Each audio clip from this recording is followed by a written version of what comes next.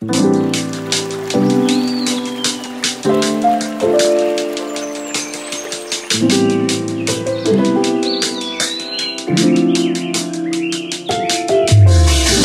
of my biggest fears is to be stuck in my ways, so I try listening to intelligent people with something to say.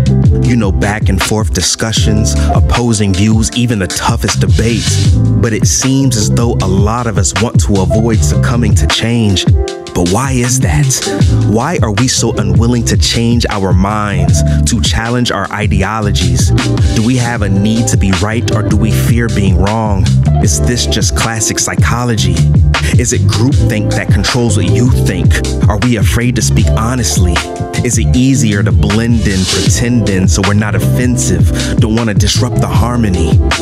But we allow ourselves to be fooled by confirmation bias and information provided. Then we use this in conversations ignited to fight in our consolation prizes, a lack of growth and people divided. We don't listen to understand those who don't think like we do, but we don't understand that we fear what we don't understand, so we label opposing views evil. So new ideas become silent, left to die in the minds of those who imprison them. Stagnation prevails, thinking is narrowed, and evolution is limited. We develop an us versus them mentality, making sure us don't mix with them. We avoid pushback and book fast towards those echo chambers that we're living in. And what happens is, the most powerful voices become the only voices.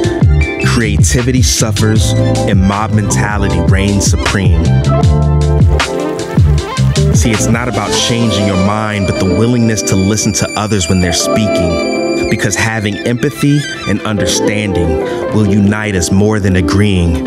Because that's how we learn, and that's how we grow.